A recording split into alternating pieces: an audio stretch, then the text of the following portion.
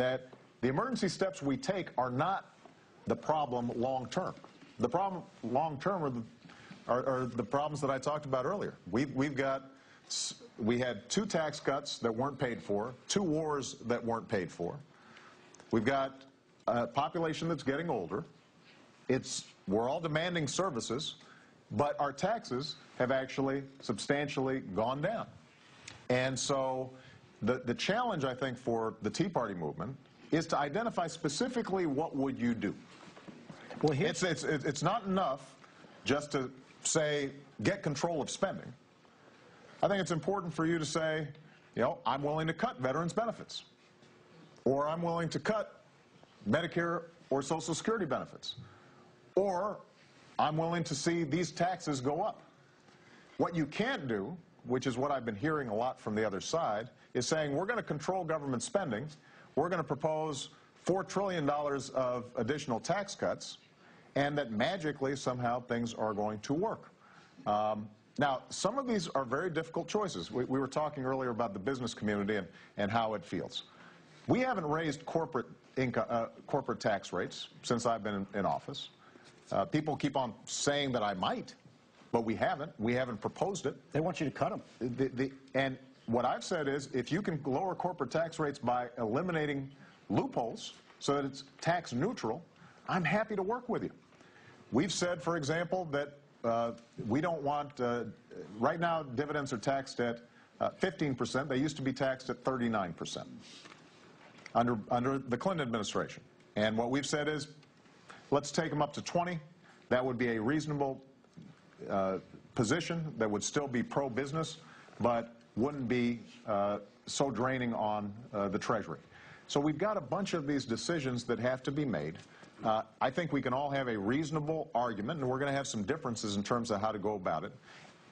You know, some of us may want a few more cuts, some of us may want higher revenues, but understand that there are facts and a reality there that go beyond the political rhetoric, and we're not going to be able to solve this problem just by yelling at each other. Let me ask you about one more specific thing the Tea Party argues that you're very well positioned to speak to. There's some in the Tea Party who argue that the Constitution has been perverted in a way that gives government license to get involved in any activity, the Commerce Clause. You're a former constitutional law professor. Yeah. What's your analysis of that? Well, look, the truth of the matter is that the federal government is probably less intrusive now than it was 30 years ago.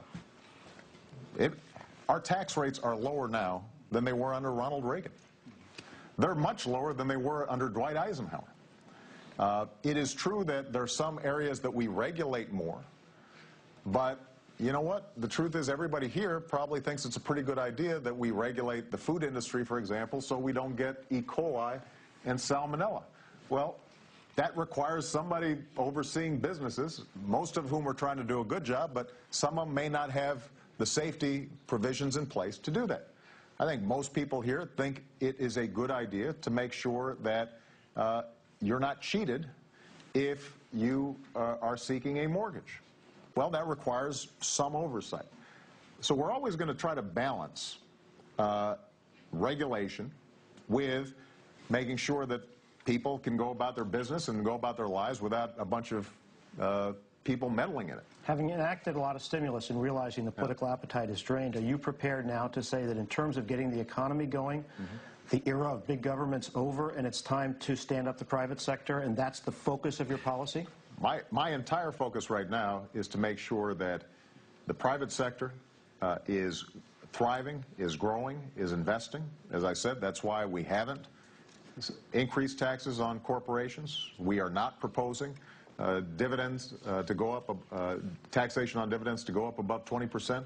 I think we've been very responsible stewards.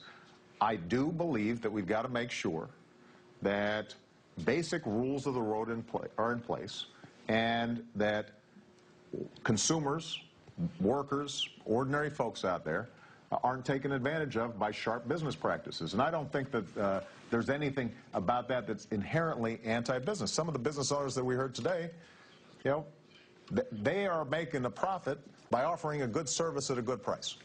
All right, let's go to And that's who we want to see rewarded. Go to Anthony Scaramucci, who is familiar to some viewers of our network because he appears on CNBC as a hedge fund manager.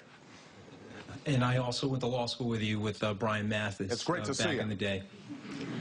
You've done very well. Congratulations. That's great. And if I fouled you on the hoop court, it wasn't intentional. I remember that. You would remember if I fouled you. I got a low center of gravity. The question I have, sir, and this is something I really, a lot of my friends are thinking about. Listen, I represent the Wall Street community.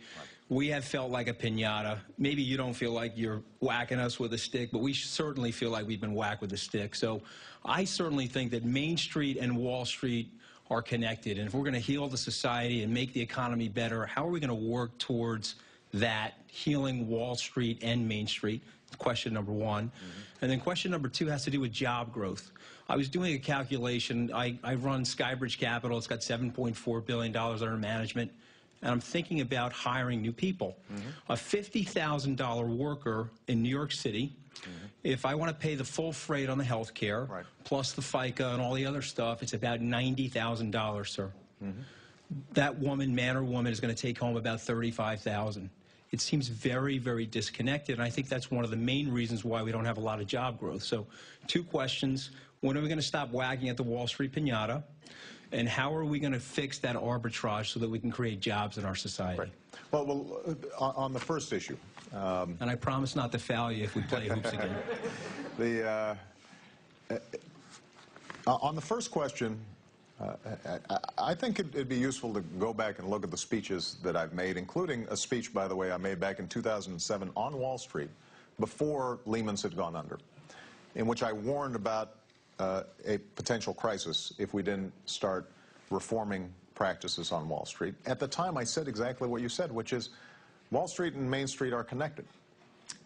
We need a vibrant, vital financial sector that is investing in businesses, investing in jobs, investing in our people, providing consumers loans so they can buy products. All that's very important, and we want that to thrive.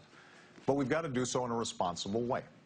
Now, I have been amused over the last couple of years, this sense of somehow me beating up on Wall Street. I think most folks on Main Street feel like they got beat up on. Yeah.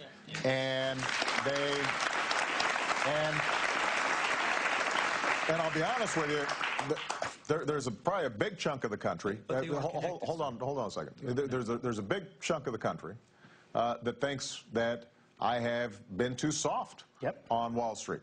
That's probably the majority, not the minority. Now, what I've tried to do is just try to be practical. I'm sure that at any given point over the last 2 years, there have been times where I have been frustrated, and I'll give you some examples. I mean, when I hear folks who say that somehow we're being too tough on Wall Street, but after a huge crisis, the top 25 hedge fund managers took home $1 billion in income that year. $1 billion.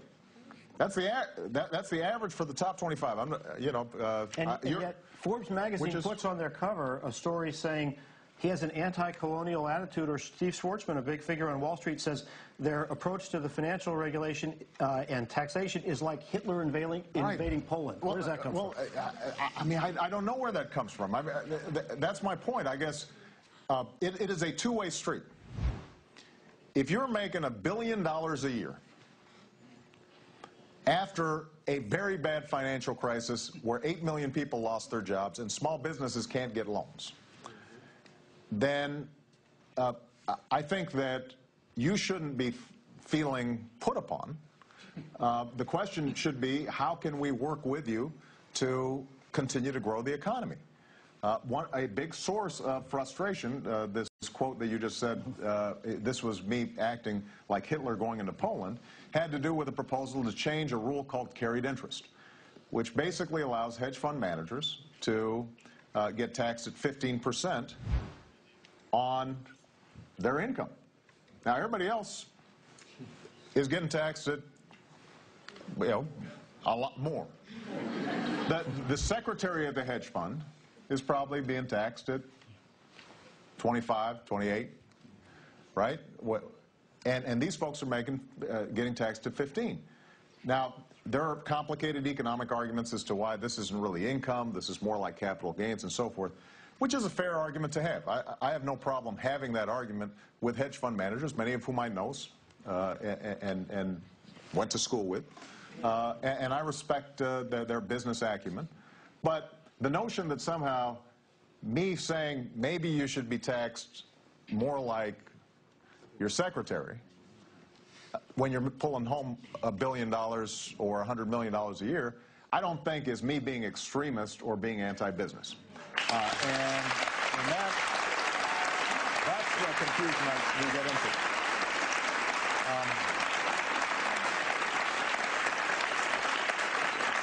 I do want to be fair about your other point, which is the costs of workers. One of the laws that we passed this year was the Hire Act, which said we'll give you a tax break if you hire a new worker, so to try to reduce some of those costs. And in some high-cost places like New York City, the cost for the average worker may be even higher than it is if you are in some other places. Why not a payroll tax holiday for exactly the issue that he mentioned? Well, this is something that we've examined. And we are going to be working with businesses to see, does it make sense for us to initiate some additional incentives in order to hire. The one thing that I want to make clear about, though, is our health care bill didn't substantially add to employers' health care costs. It exempts from any kind of costs for employers folks who have 50 employees or less. What we've said is if you've got more than 50 employees, then you should be able to give them health care. And we will give you tax incentives. Basically, we'll give you a break that's as much of a third of your costs for their health care premiums. And the reason we're doing that is because if you're not paying for it, then taxpayers are paying for it. We're all paying for it because, on average, these emergency room visits for people who don't have health insurance add up to an extra $1,000 on each of our premiums who do have health insurance. Did I understand you just to say a moment ago that you are continuing to examine a payroll tax holiday and may be open to that as a way of spurring hiring? John, I think here's what you can rest assured, is we are willing to look at any idea that's out there that we think will help. But we've got to do so in a responsible way. We've got to make sure that whatever it is that we're proposing gives us the best bang for the buck. A lot of ideas that look good on paper, when you start digging into them, it turns out that they're more complicated, and they may end up not working the way they're supposed to. And we've got to be self-critical. There are times where, for example, in the housing market, we were very successful in keeping the housing market alive at a time when it had completely shut down. But a lot of folks are still losing their homes because they've lost their job.